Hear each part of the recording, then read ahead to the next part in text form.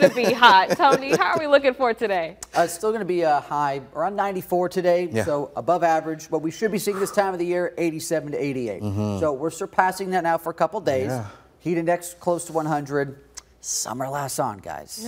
Trying to get those switch ups. Take it away. Let's see it. As we, of course, are as well, still here in the late phases of summer, going into September. Hurricane season also lasts on, and we are tracking Hurricane Lee, but as of right now, I want to get back on this. The early projections of this, yes, likely to become a very strong, big Category 4 hurricane. But look at these trends. Pretty much every weather model as we go towards the early phases of next week, looking to see this pushing further towards the north. Now then, this is going to be Monday into Tuesday as far as these models are running out. So good news right now, because this is, of course, going to be missing a lot of the greater and lesser Antilles, and of course, the southeastern United States. So, of course, we will keep on Hurricane Lee's path. Keep up with those turning to the north projections, please. As we go local again into the tidbits, mugginess holds, late storm chances do as well, and rain potential, it's back. But how much of this is actually going to be around between what we could see late today, getting towards the upcoming start of your weekend? Let's decipher all this for you as we go through.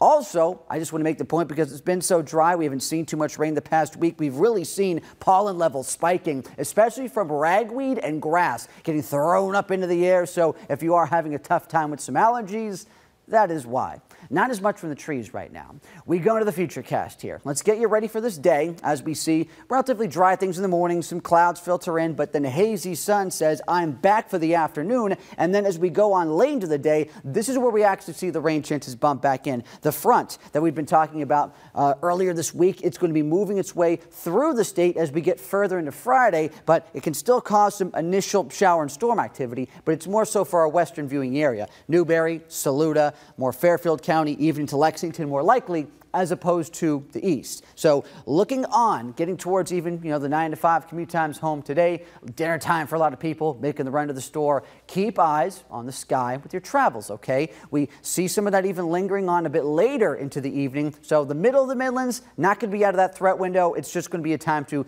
just be a little bit more aware of your weather surroundings. I wouldn't be surprised a couple strong storms do flare up from this before they putter out overnight. So, okay, late overnight we come down, tomorrow morning still dry. But then as we go forward into Friday afternoon, the front that we've been talking about is going to be stalling out into South Carolina. And as that happens, we're still going to be seeing a little bit more in the way of moisture hanging around, enough convective potential to flare up some showers and storms, but in a spotty capacity. Now, if you're more so to areas closer to the upstate, our western viewing area, now at this point, you're a bit drier. However, Saturday looks to be the sweet spot as we work to get a little bit more of that moisture and some filled-in rain potential. So that's going to likely be for the afternoon. It's still not the most aggressive day in terms of the rain, but it's going to be the most likely day for what we can see with showers and some downpours, a few storms embedded in there. So be mindful of that, okay? Quick check for today. If you're going to be hitting up the grocery store earlier today, the time to do it, as it's staying a little bit cooler, of course, and we are working to stay away from any storm threats. Those will come later into the afternoon, very late,